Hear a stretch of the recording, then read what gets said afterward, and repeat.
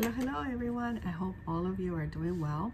Here I am again trying to do another quick video while the baby sleeps in both English and Spanish. So let's get to it. This is a blend and it's a very special oil, especially for current situations. That's what I'm trying to bring you, oils that are actually for emotional support and for, you know, trying to focus on the future and what you are envisioning. And check this out. The name of this oil is Envision. Envision is a blend. It contains black spruce, geranium, orange, lavender, sage, and rose, which is a great emotional oil. Remember? This blend renews and focuses and stimulates creative and intuitive abilities needed to achieve goals and dreams. It helps to reawaken internal drive and independence and to overcome fears and emotional blocks. Imagine what the future may bring. You can actually diffuse it, or you can use it topically. If you're going to diffuse it, the recommended dose is 3 times a day for about 30 minutes or so, or you can indirectly smell it from the bottle. You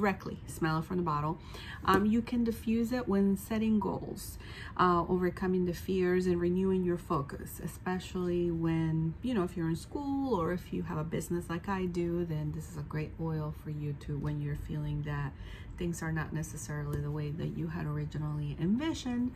This is a great oil to pull out.